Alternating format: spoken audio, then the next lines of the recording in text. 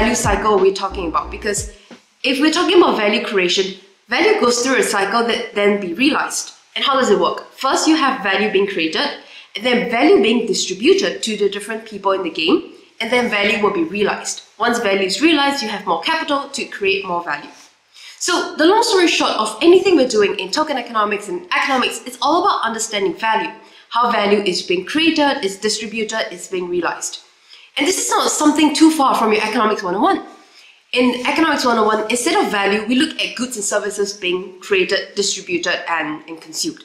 Here, these goods and services are really a representation of value.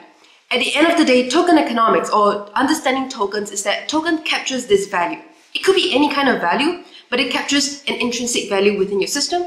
And then we design economic policies to allow the value to really run itself in this little closed loop cycle.